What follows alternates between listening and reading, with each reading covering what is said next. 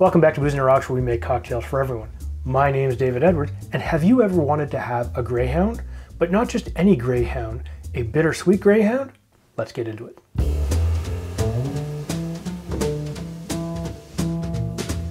It's great to have every single one of you back here today. We are taking a look at the Bittersweet Greyhound.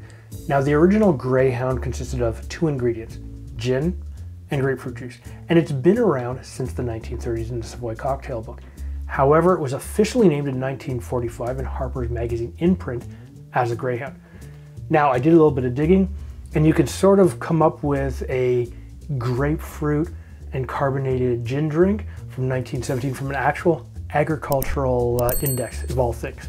Now, this cocktail I found on Instagram, and it was created, or at least put up there, by the Moody Mixologist. And it looked really, really great. He's got a little TikTok video on there and everything, and I will put a link to that Instagram post down in the description below.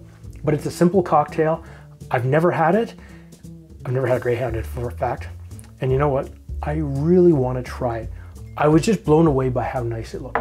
Now, this is a simple build in the glass cocktail. And so the first thing you need is your glass of choice. In this case, I'm going to build it tall style like he did in his Instagram post. And I even made some tall iced columns just for this. Put that back. The first thing you're going to use though is some grapefruit juice. Now in this case, I'm using Tropicana grapefruit juice. It's 100% pure grapefruit juice. And I broke down only because of the cost of grapefruits at the time. And you know what? Sometimes need must. But this is no sugar added, so you're just getting just straight juice. And we're gonna use 2 ounces or 60 milliliters. So the color starts off really, really nice. Now I do like grapefruit juice. Depending on the type of grapefruit juice you use, you have some that's more sweet and more bitter. Totally depends. You could use a pink grapefruit juice or a white grapefruit juice. Totally your choice. It's your cocktail. The next thing we need is some soda water. In this case, I'm using Canada Dry. And this is obviously Canada Dry because I'm Canadian. Actually, it's what I could get. You could use Schweppes, you could use SodaStream, totally up to you. And we're gonna use another 2 ounces or 60 milliliters. Look at that, gorgeous. Your next ingredient is Campari. Now this is where the bitter aspect of it comes in, and I expect this is going to be toned down for bitterness because it's going to have to compete with the grapefruit juice, and we need half an ounce only. This will actually give us some color as well. Half an ounce works out to 15 milliliters. Oh, you can't go wrong with something that looks like that. You really can't. And if you can, leave a comment down below and let me know what your having gone wrong experience was. The next thing you need is your gin of choice. In this case, we're using Empress 1908 gin. It comes from British Columbia.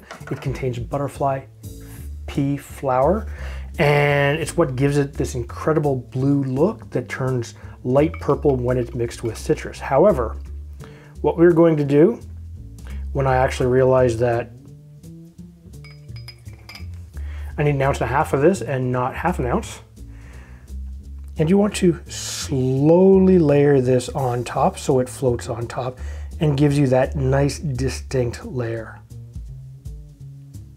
Look at that. Absolutely gorgeous, beautiful layers, nice and sharp. But we're gonna garnish this. Now, I don't happen to have any grapefruits, so I'm gonna use an orange, and actually I think it'll give us a very, very nice look and color and just some slightly different citrus notes. We're gonna just express the oils in like so, and we're going to make it look pretty by just trimming it up so it's nice. Apparently my knife is a little dull today. Nice sharp edges, and we're gonna give it a twist like so, and put it right there. Look at that. Beautiful. Let's give it a smell.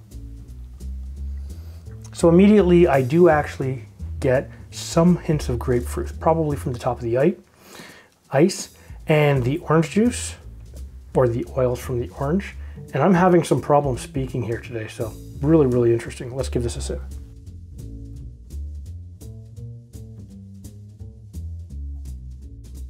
Oh, that's good. That's good. Mind you, I did drink mostly the gin first. I like this gin, so we'll add a little bit more just to give it that look. And now we'll mix it and try it again. I got a little excited. I like the gin. Oh yeah. Take your knife, give it a bit of a swirl. We're just gonna mix this up slightly.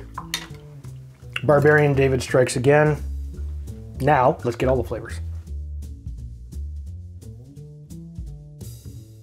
That's really good. It's not overly bitter.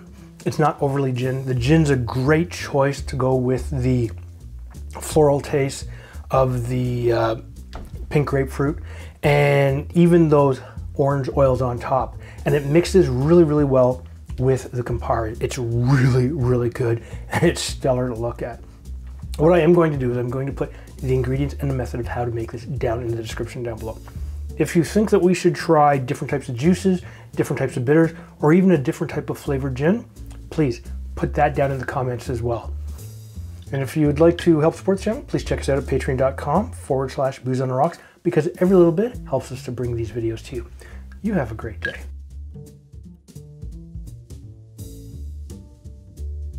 My name is David Edwards, and have you ever wanted to have a grayscale?